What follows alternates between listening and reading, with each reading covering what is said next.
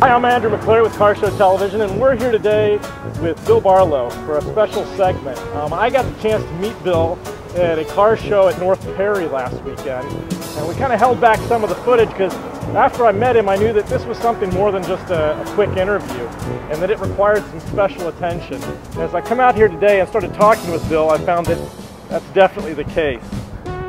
Well, it's been my pleasure to have you come out here, and I was very surprised when I met you and your family out there and the kind of work that you're trying to do. And it falls right in line with what I like to do. Is I like to entertain people that normally don't get entertained. I go to the VA hospitals, nursing homes, I go to the children's hospitals, and I go to different charity events and make them laugh and have a good time. And it's something that I can give back because I've been doing this for many, many years professionally for film companies and supplying cars and transportation. And when I turned 75, I kind of found myself looking for something to do, and I thought, well, if I could build cars for them people, I'll build some for me and maybe use them for a charity. And I'm a Florida Mason. I'm a Scottish Rite Mason in Miami. They have a flagship charity for children that have speech and language disorders. Children are born with cleft lips. We do a lot of work back and forth with the Shriners and Shriners Hospital, the Miami hospitals. I've been to Joe DiMaggio's Children's Hospital and many other benefits where we raise money for those kids. So I've last year raised about $4,000 for the kids that have the speech and language disorders.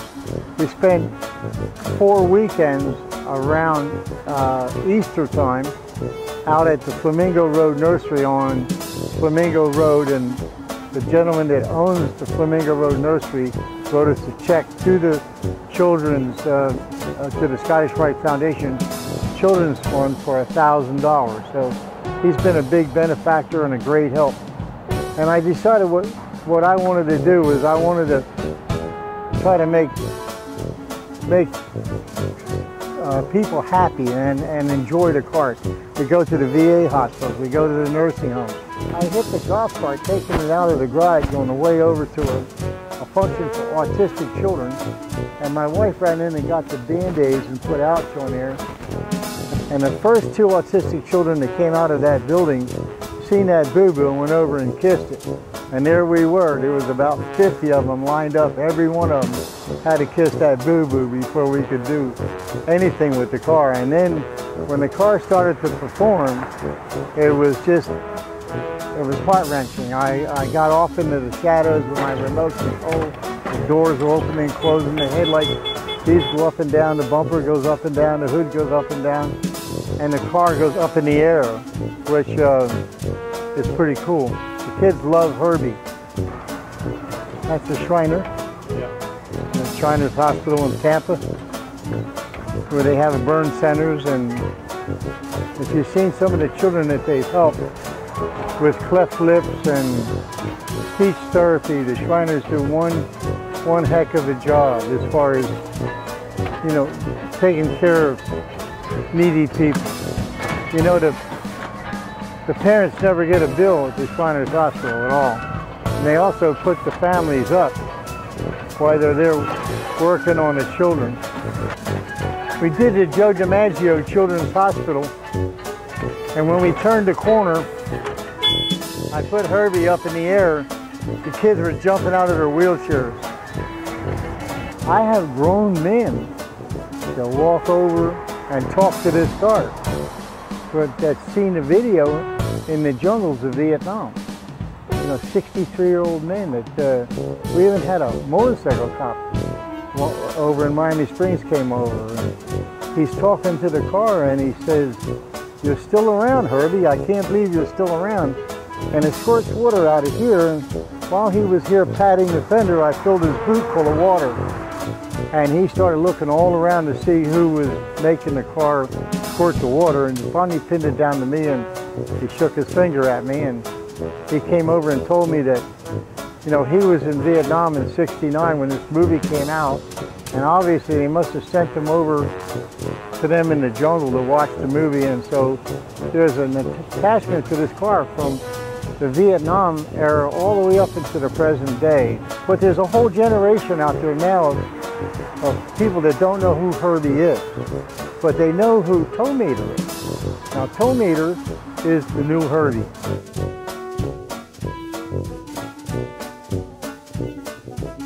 Let me start off by saying that Tow Meter is sitting on top of a 96 S10 Chevy pickup truck.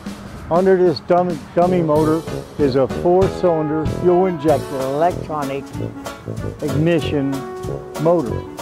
It has racket pinion steering, air conditioning, power disc brakes, all the modern amenities.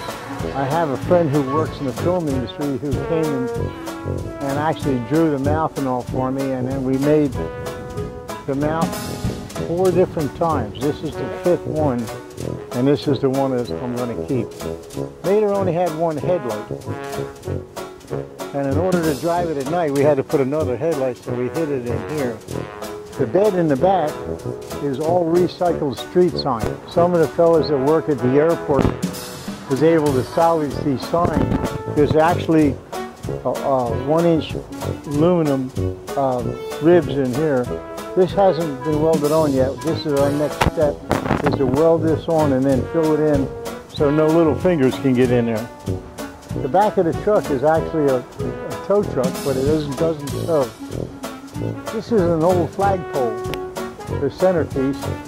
This is the electrical tubing, and I made all that up as a facade to make it look like it's a tow truck. But I could take 4 bolts out and take this out of the truck. Like if I was going to do a parade and I had a bunch of Boy Scouts or Girl Scouts that wanted to ride in the truck, I can put them in the back of here and get this out of here. That's just a facade to make it look like a real tow truck. Everything is all factory. If I want to buy a part for any part of the car, I ask for a 96 S10. This is me with Shakira. I don't know a lot of the young people because they know Shakira. I got to know her many years back, about 7 or 8 years ago, before she was a big star. And I knew then that she was going to be big. The girl is very talented. She's very a lovely person, and I had a lot of fun with her. She's also got moving parts that I didn't think any human being had, and she, of course, a belly dancer originally, and but she did a really good job of acting and singing, and she sure got my heart. A lot of these here were movie props, like this air pump, the traffic meter, parking meter. There's another air pump right over there next to Elvis. At the Vietnam helicopter that was given to me by a fellow who actually was in the helicopters in Vietnam. A 50 caliber machine gun that was used in a commercial for Old Spice. We had it mounted on a Jeep, and the prop department made that. It was made out of an old exhaust pipe and some tin cans and a couple of pieces of electrical tubing. And they had a fellow there that he would make anything they wanted. If you told him to build you a castle, he'd build you a castle. People bring me things. I got this recently.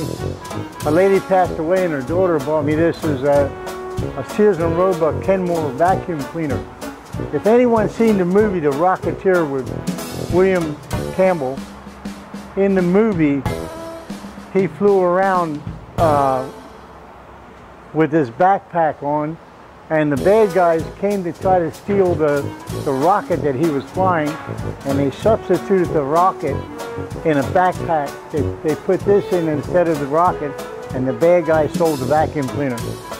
I worked on the movie Havana with Robert Redford. I worked almost 3 years on that movie. We sent 125 cars to San Domingo, old cars from 1959 and back, and then we had to bring them back to the States. So we not only sent them out, but we had to bring them all back.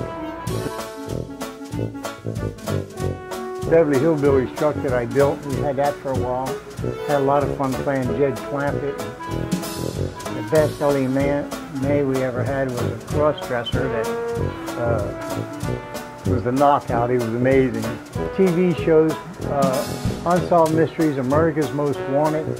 The 1WW 9117 was on Robert Redford's car in Havana, the movie Havana, at the end of the movie in Key West. The one to the left of that, 1WW, is the Cuban tag that was on a Cadillac in the movie Havana, and the BLR 705 is off of the car that we had on a movie called Bird on a Wire with Goldie Hawn. That's a 58 Olds 88 convertible. The 1947 Ford that's hanging up on the wall was in the movie Havana. We totally wrecked the car, and that was the only part of the car that didn't get damaged. So we hung it up, and same with this. This was a Ward called Ward. Remember, Ward LaFrance was one that made the fire truck. That was a tractor, or a tractor and trailer, called a Ward. And also that got wrecked in the movie.